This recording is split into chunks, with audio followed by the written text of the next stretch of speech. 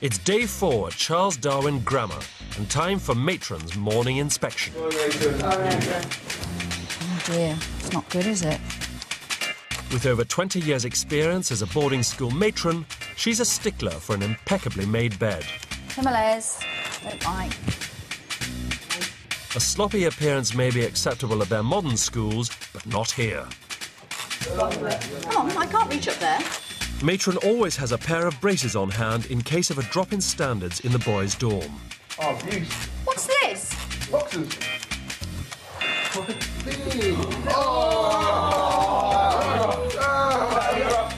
Absolutely perfect. Now put your blazer on, you'll see how nice you look. No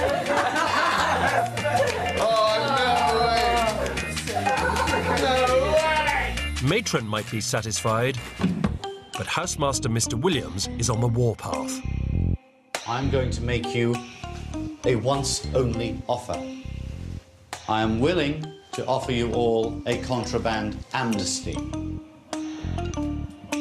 If you fail to offer up contraband now, when the amnesty is offered, and I subsequently find any contraband, the punishment will be severe.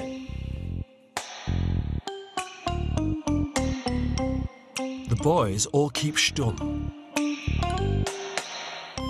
Apart from one, James Ingram.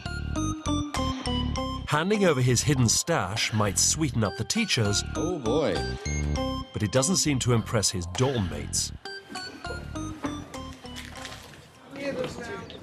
Every day at Charles Darwin School begins with a traditional morning assembly. Today, staff are going to be consulting on the position of head boy and head girl. Those positions carry with them responsibility and privileges. We are looking for leaders.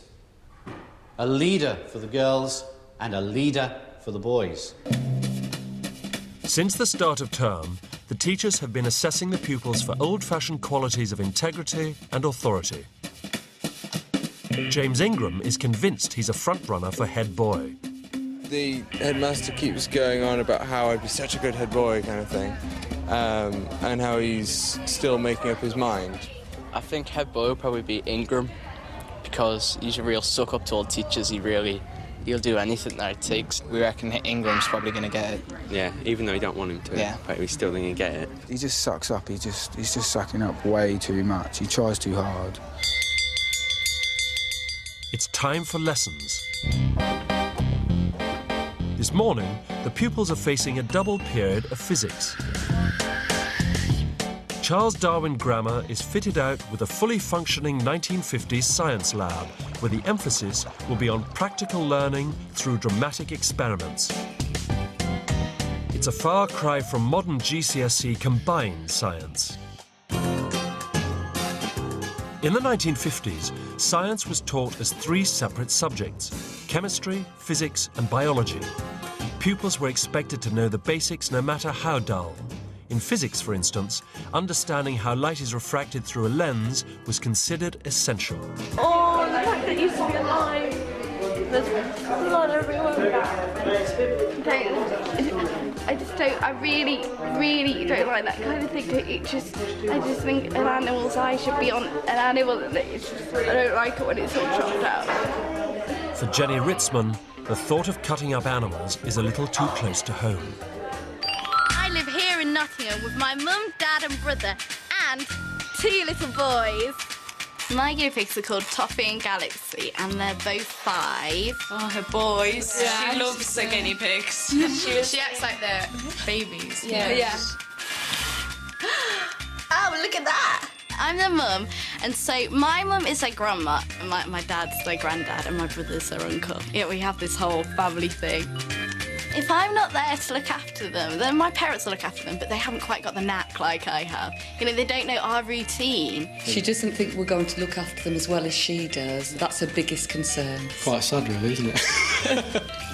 The reason why I'm a vegetarian is it's like someone give you a dead body and say, here, eat this. Would you really want to eat that? It really does feel that animals have their own personalities and, I mean, Jenny would say you're eating someone. Would you really want to eat an animal? It's dead. Jennifer, come over here. Jenny's predicted a B grade in GCSE science. Remember, every time in life you're faced with a challenge, if you react this way, you will achieve nothing. You will achieve nothing if this is the way you react to every challenge in your life. Go back to your places. If the girls continue like this, the boys will easily outstrip them in the upcoming science O-levels. Pay attention! It's lunchtime at Charles Darwin Grammar, and for these kids, used to turkey Twizzlers and microwave pizza, every meal is a challenge. Much more nutritious than modern school dinners, on the menu, meat stew and boiled vegetables. Kidney.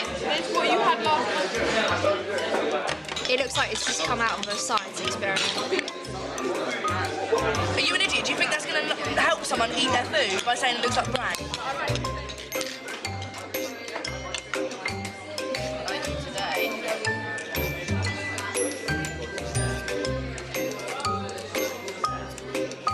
Is there anybody who would like seconds of braised lamb's hearts? Everyone with the side. What's wrong with that? It just tastes like lamb. The 1950s, I would have happily lived in it food-wise. Yeah, no, it's really horrible, disgusting. Whilst the boys see the funny side, the girls get on a right old state. Ashley Waters is a shadow of her former self. My teachers would describe me as loud, I say what I think, and I don't always follow the rules. I think she can get easily bored and she becomes quite disruptive at school. Yeah, I set off 5 fire alarms, and I caused a fire as well. Oh, and we threw eggs at all the teachers as well. That's bad, isn't it? At her prom as well, she wasn't the best behaved kid there. I did a strip and I dirty danced with my headmaster while he was trying to give a speech. Now I'm not allowed back in the school premises. Did you not know? And I'll definitely miss my makeup. I don't know how I'm going to cope without that. She'll probably strop about the way that they're going to make her do her hair. Hair straighteners, I can't live without hair straighteners. She won't like any of that, but it'd be brilliant to see her going through it. Ashley and the other girls have a whole afternoon of sport to look forward to, but they seem to be more interested in doing their hair. Many modern girls are too image-conscious to break into a sweat, let alone spend 2 hours on the sports field. I'm just lazy. Yeah, I'm just lazy. I'm not like... I don't exercise. And I don't like running either. I don't usually run. I prefer to either walk or be driven, because I don't get the point in running when you just get absolutely exhausted and you look like a complete idiot. So I hate that sort of thing. I haven't done PE for 5 years. I actually don't own a PE kit for my school. I just haven't done it. I don't do it and I don't have to. I just sit there and read instead. I can't handle it, and that may mean I'm weak. And that may mean now I'm not a strong person, but I really don't care at the moment because I want to go home. For Ashley and her friend Holly, the prospect of PE is the final straw. Now, what's wrong with you? I've hated everything. I hate the lessons. I hate the constant strictness. And I thought it was going to be like this, but I didn't realise to what extent how harsh everyone was going to be. Once you're there, you don't realise actually how bad it is, and it is well bad. Like, seriously bad, and I can't handle it. I think that if I stay for another week, I'm going to want to go then. So I might as well just go now. What's the point of putting myself through it for more time? Well, I can almost promise you if you stayed for another week, you wouldn't want to go. I've been doing this job for a long time, and I can tell you now that in a week's time, you will say to me, I am so glad that I didn't go. And just explain to me, in finer detail, what has gone wrong. I've hardly eaten anything. Like, I can't actually stomach the food. So when I do PE, I'm just getting dizzy and weak, and I physically feel like I'm just drained already. And I think if I stay here for the month, I would just become so insecure, because already I'm so conscious of how I look and like everything, and I just don't think it's worth putting myself through that. And you know, I was going to talk to people about the food problem, but then I knew I'd probably be forced to eat it, and I can't, because you've seen me, I heave when I look at the food, and I can't stay here when I'm not eating. It's not good for me. Can I just say that eating isn't the word, eating, it's got a G on the end. Now you have to listen to me when I'm talking to you. If you go, you will regret it hugely. And people will say, if they knew you were going through this and you were giving up, Well, how come they give up on that? What happens when they go out into the workplace? If it doesn't go right for the first week, are they going to chuck it in? I don't think so. This is real character-building stuff. And if you get through this, you can face anything on this earth. If you don't, you're just a waste of space. Because it's 4 weeks till the end of term. And it's the 4 weeks that'll make such a huge difference to your life. It really will. And I think you would be absolute fools to let this opportunity go. Do you understand what I'm saying? I understand what you're saying, Richard. Now, I think you ought to go back to games now. A good dose of netball should sort out these reluctant athletes.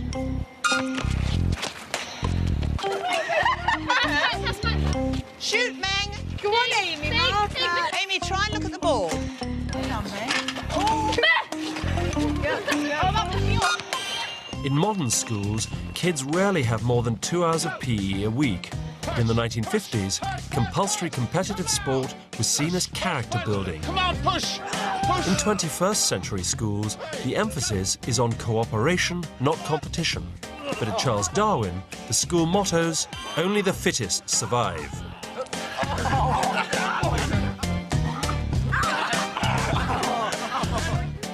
These weaklings wouldn't have lasted 5 minutes up against the lads of the 50s. Woo, come on, everybody! Grammar schools in the 50s prided themselves on their sporting achievements, with unfit pupils treated as failures. School children would spend up to 17 hours a week working off those spam fritters, the same amount of time today's kids spend watching TV. Chubby kids were rare in the 50s, but today, 1 in 5 British teenagers is obese.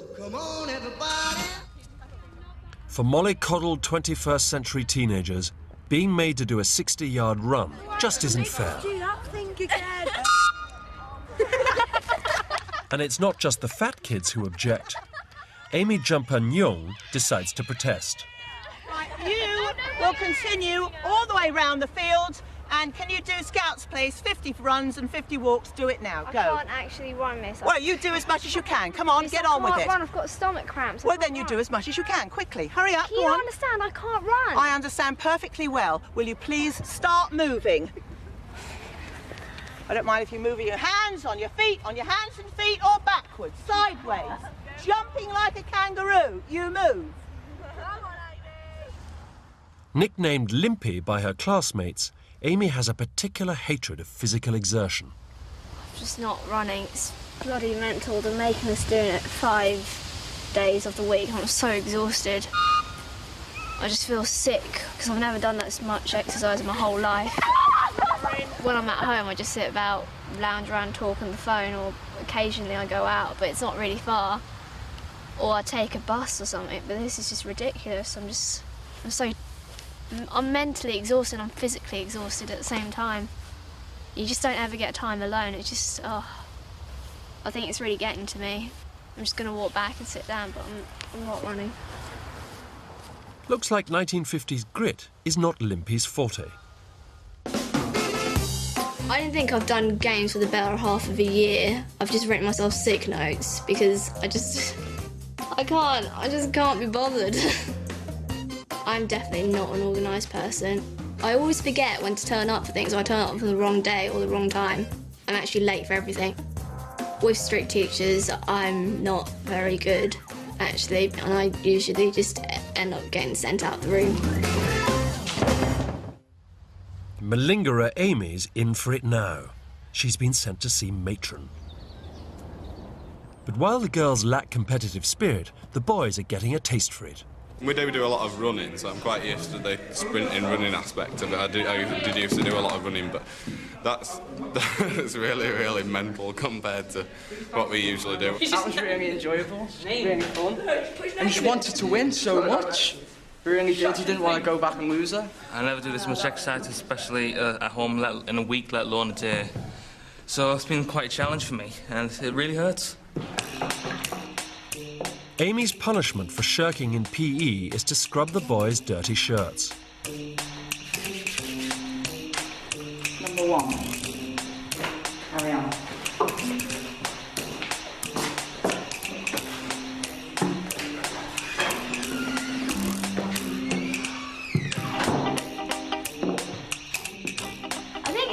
doing punishments like this actually make you learn your lesson, because in normal schools you just do punishments that just really, they only last about 10 or 5 minutes, and more often than not it's just usually teachers just telling you off and just asking you not to do it again. But here it's, I think if you do punishments you actually do learn your lesson and you just don't do it again, really.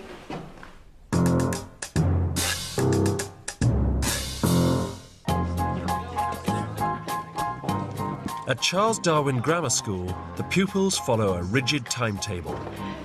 Pages 99 to 102.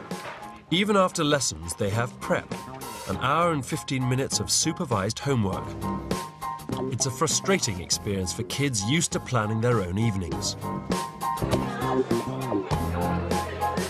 After prep, they're treated to half an hour of free time. It's the only chance the boys and girls get to spend time together, under the beady eye of Miss Gibson, of course. Boys, you have literally a few more moments. I suggest you use those few more moments to get this place looking shipshape. But the kids are reverting to type. And Miss Gibson's getting increasingly frustrated with their slack 21st century attitude. Modern teenagers are only good at making a mess, not cleaning one up. Why are you playing, boy? What's that under that chair? It's a book. This room does not look done to me. I just took that off you about a minute ago. Is there something funny? I'm not laughing. Sorry. Excuse me. Try that one again. Not laughing, miss.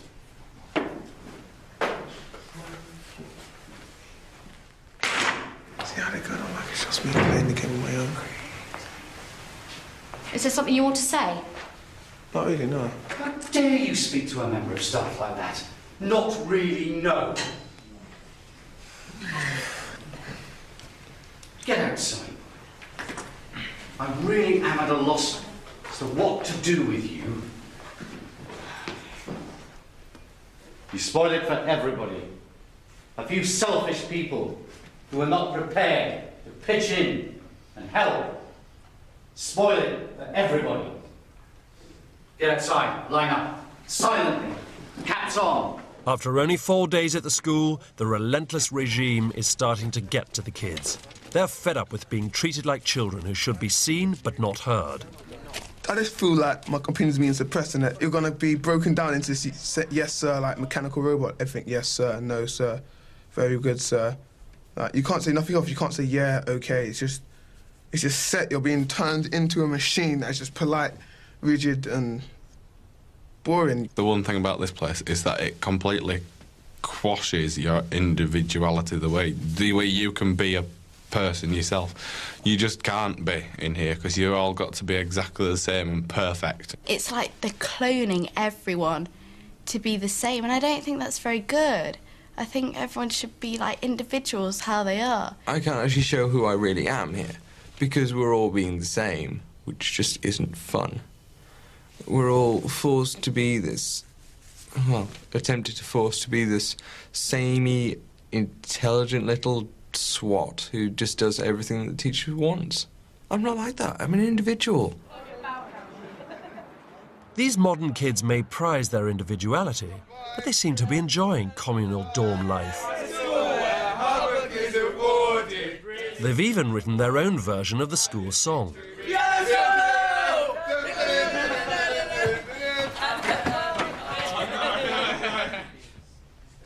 Into your beds, please. In case you have forgotten, my office and my quarters where I sleep are directly next to yours. I hear everything that goes on in this dorm. There'll be no reading tonight. And when lights go out, I want absolute silence.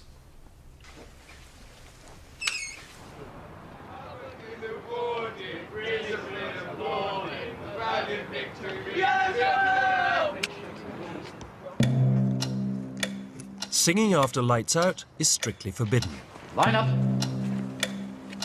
Mr. Williams thinks 20 minutes of fresh air might teach them a lesson.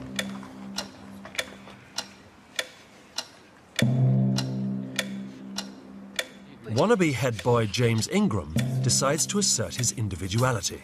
Ingram, are you ready to go to bed with no talking? I'm sure everyone else would like to stand here, but I'd rather go for a jog, sir. Now, not in the morning, sir. He's broken the habit of a lifetime and back-chatted a teacher. Did you see what he did? You have earned your first detention from me for that insolent remark. I don't know if you thought you were trying to be funny. No, sir. I think you can tell I am not amused.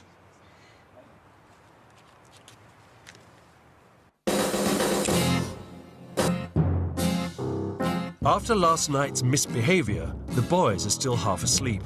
Come on, up. And in the cold light of day, James Ingram's lost his bottle. I'm thinking of asking the head teacher to allow me to go home, because I'm really not happy here. I'm just not enjoying it. But he's not the only one in trouble. Last night, at about 11:20, I was just dropping off to sleep, and I heard running footsteps. Two girls got out of their French windows in the dormitory end and had run across the parapet past my bedroom windows to get to the boys' dormitory. Two girls went out of these windows. They were seen running along the parapet and running back again. I'm referring that to the headmaster. Whoever was responsible, just hold yourselves in readiness. I went out first, and I went underneath the matron's window, past Mr. Stanley's window, and then I came to the boys' dormitory, and I was like tapping, and they told me to go away because Mr. Stanley was in the room. And we like tried 3 times, and we got caught like on the 3rd time, and by one of the teachers, but they didn't actually see us because it was too dark. They knew it was 2 girls. And now matron's going around saying that if the 2 people don't admit to it, then the whole dorm is going to be punished. But to be honest, I don't exactly want to be expelled. So I'm actually a bit scared about that. Although the culprits weren't identified, persistent troublemaker and vicar's daughter, Vicky Buxton, is a prime suspect. Victoria, I want you to tell me the truth now. Please tell me that you had nothing to do with running along the veranda last night. I had nothing to do with it, matron. Nothing at all? Nothing at all. Right. Can I suggest to you this evening that you get the girls to own up, whoever it was? We're trying as hard as we can, matron. We're trying. Because it's going to be very hard for the rest of them. Okay. And it's unfair to make people be punished for things they haven't done. All right? Okay. Thank you. Thank you. Meanwhile, Ingram has been sent to see the head after last night's trouble. I understand, Ingram.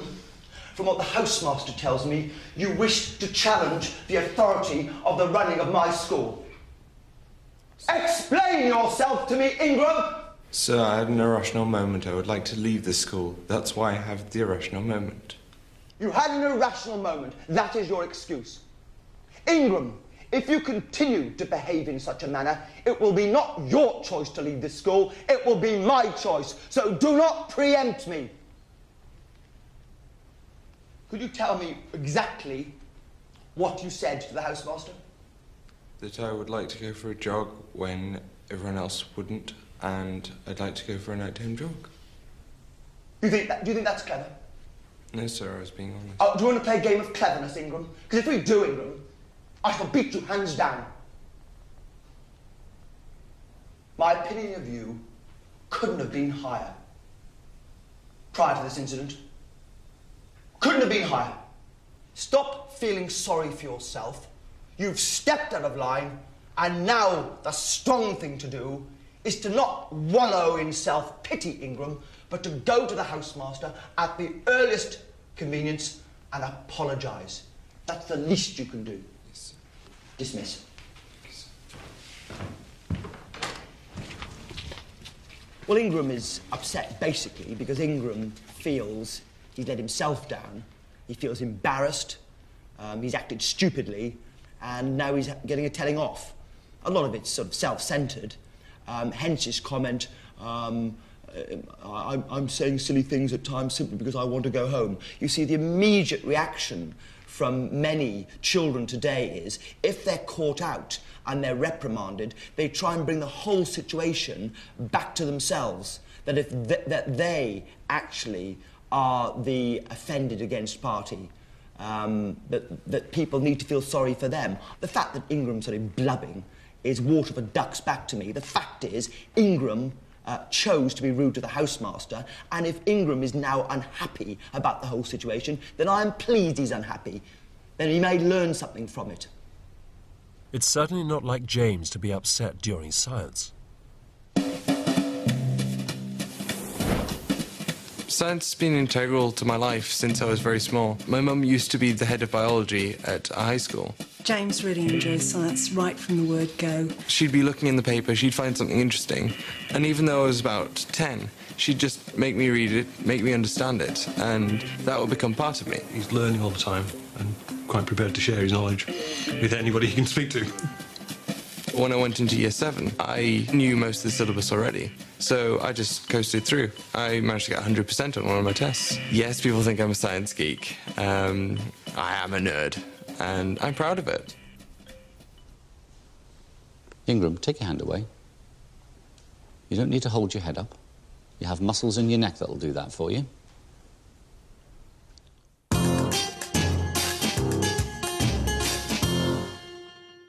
I know we're going to have a better lesson than we did yesterday. Yes, miss. Appalled by the pupils' work so far, English teacher Miss Gibson is going to take them back to basics. I'm going to test you on the technical accuracy of your writing.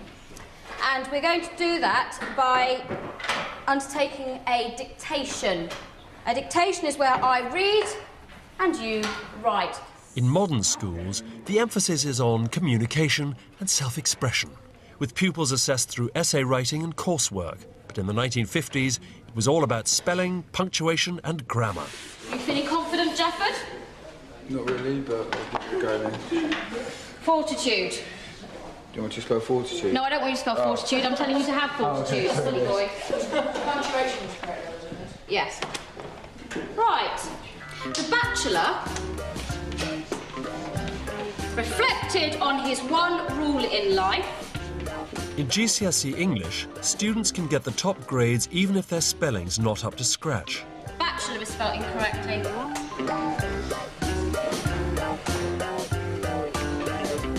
Bachelor. Have another go. Sebastian Jefford is predicted a B grade for GCSE English. I can't spell it, miss. I don't know how to spell Try until you can. Yeah, I'm just going to spell it the same way every time. Traditionally, girls are much better at English than boys. So how good's their spelling? No, batch. There's no T in it. Batch, L-O. So pretty much every letter was wrong there. Guinea pig lover Jenny Ritzman is predicted an A at GCSE. It doesn't have a T in it, Jenny. Batch, L-O. Backlaw. L. L. E-L. O. Jenny's other mistake is a little subtler. Any ideas? No. Ruby Lally's also predicted an A grade for GCSE. Do it large underneath.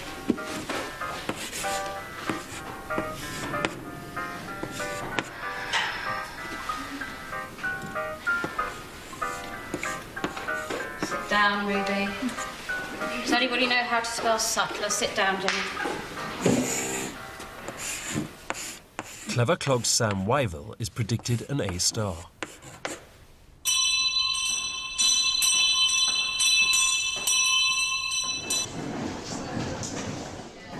It's the end of the first week of term, and the headmaster's called a special assembly. Right, sit down, please. I'm absolutely delighted to announce that the two pupils who have the honour and the good fortune to be appointed head girl and head boy of this prestigious school, I've decided that head girl will be Victoria. So if she'd like to come out, please. Come out, please.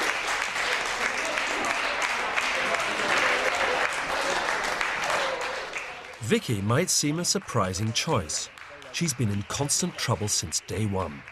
Don't you dare wolf whistle in my class, Victoria Buxton! So would you go and stand and face the wall as you were meant to do? Over there, please, and face the wall.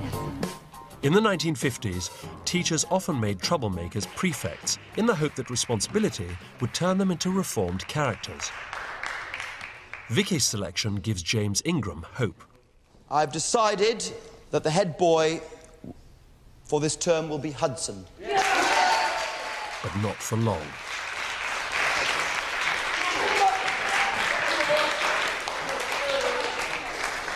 Well done, Hudson. Very good. Good luck. Have a good term. Okay.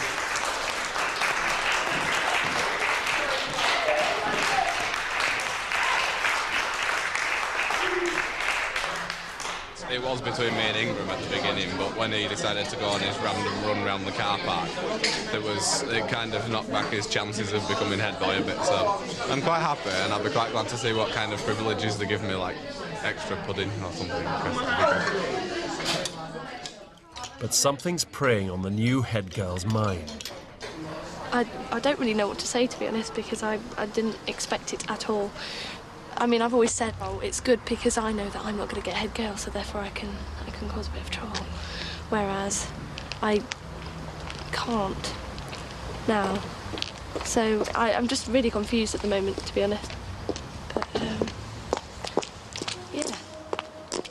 Feeling guilty, the vicar's daughter has confessed to her part in last night's dorm raid. Well, I thought that I'd admit it now than... But I specifically asked you. No, but I specifically asked you. I know you did, matron. I called you in and said to you, please tell me. Because I didn't want to get anyone else in trouble. No, you wanted what you've got. And that makes me more unhappy, is the fact it was, you know, one of my recommendations that you were head girl because you've turned yourself round. I know, and that's the thing. That's why I said I'd rather say it now, because I would rather not... I mean, if I was to get found, if I was to admit it later on, then I'm more likely to... I mean, I'm probably losing, you've told me another my badge lie. now. You've just told me another lie as well, haven't you? Saying that it was just you when two girls were seen. But I haven't said... I was saying that I will take full responsibility. No. There's two of you. And the only chance you've got of redeeming yourself is to tell us who the other one is.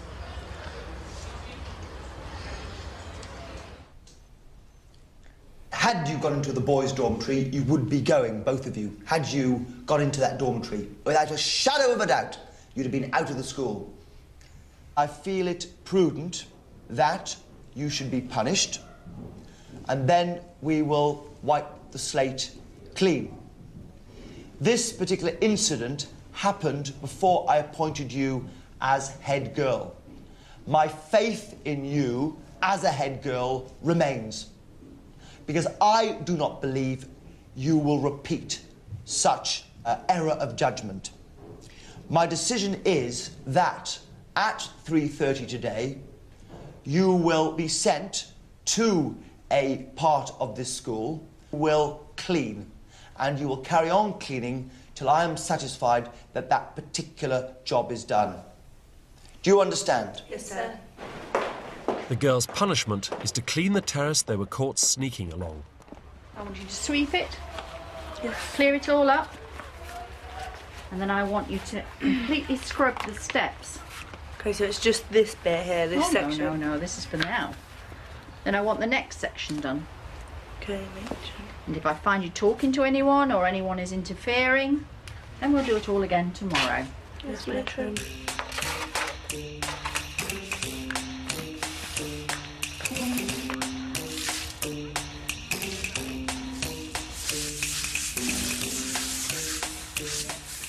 For Ashley, scrubbing the floor on her hands and knees is well bad. For Vicky, still being head girl is even worse. I think it's shit. I don't feel like I'm allowed to be myself in here anymore. I was allowed to be myself for the first 3 days, and so what? I got 6 detentions, but at least I was having fun doing it. At least I could laugh at it. Whereas now, I'm doing a punishment as well as being head girl, and I know that I'm head girl for the next 3 weeks. And so it's not even funny because I can't be myself. I'm like now restricted to being head girl, not Vicky. Well, it looks It's a not darn detergent. sight better. The detergent's made it go a bit, make it like a white deposit. But I think that brings out the blue a lot better. It's very mucky. Definitely improved. If the job's worth doing.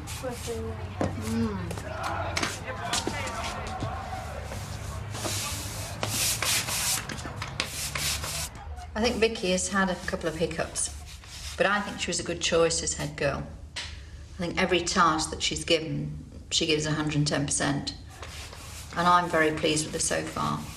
I think she was a very good choice, and I think she'll only improve. I think she's got a very good influence over the girls, and I think they aspire to be like her, really. Silence! It's Sunday morning. The kids have had a lie-in and a traditional English breakfast, and now it's the time they've been looking forward to all week. Letters from home. I usually just ring people or text them or email them or talk to them over the internet. Don't think I've ever written letters. I think it's a nicer way than like texting or ringing someone, because you can make it more personal and you can write everything you want. It should be good to hear what's going on back home. I gave most of my friends the address, so I should have at least a couple. You sit on your own beds. Oh, no way. Oh, no way. OK, we'll start off with Philip Donald. It's yours. Sir? And 1, 2, 3. Oh, you're obviously a mummy's boy. Hugh Gilroy. Are you a mummy's boy? No, sir, I'm not. Looks like it. I don't think they'll for my mum, so thank you very much. You're either that or you're a stud. 5 letters for James Ingram. Thanks, sir. And the last letter goes to Razak. It's a disappointing morning for many of the boys. Oh, I didn't get nothing. That's amazing. That's out of order. My mum smacked. I knew. My mum's so lazy, man. To me, for not one of them to write to me. You know, all my best friends have got loads and loads of mates, and you know, they all promised they'd write, and for not one of them to write, I've got to wait another week now. I was so looking forward to today to getting these letters. It's really, really blew my mind out, and I just want to go and phone them and see what the problem is. Really gutted.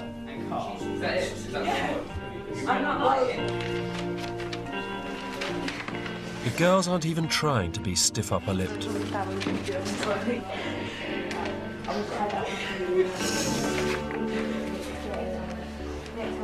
really miss them. You're getting picked.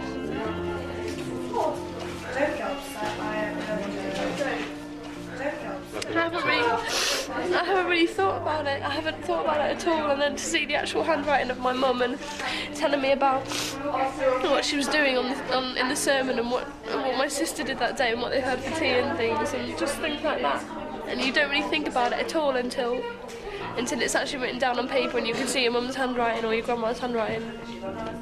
And these guys crashing to And it's even worse for those that don't get any letters. I know it is, I know it is. Take that. After reading their letters, it's off to the classrooms to write their replies. It's the first time many of these kids have ever written a letter home, and it brings out unexpected emotions. I do miss them, but I never actually thought I'd miss them this much. Because I missed them like on the first day that I actually came here, and that really surprised me because I couldn't wait to get away from home, just like before. But now I wish I'd really savoured the last moments of when they were all around. I actually just told them that I was really sorry for everything I've done and for being a really bad daughter, which I have been. I think when I go back, I'll just respect them a lot more. I'll help around the house, which is really, it sounds unlikely, but I actually will. And, I don't know, I think I'll be a really changed person when I come out, although it sounds tacky, but I think I will. They've only been at the school a week, but already the boys are realising that absence makes the heart grow fonder. Coming here for the first few days has just made me realise how important family is, how devoted you have to be to them, how loving you have to be with them. Already I'm appreciating everything more. I appreciate my mum more, what she does to me. I just appreciate what everyone does for me. I'm even missing my sister.